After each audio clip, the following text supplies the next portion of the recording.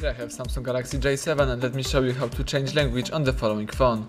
First of all, hold down the power key to switch on your device, then unlock the screen, tap apps icon, find and select settings, scroll down and choose language and input.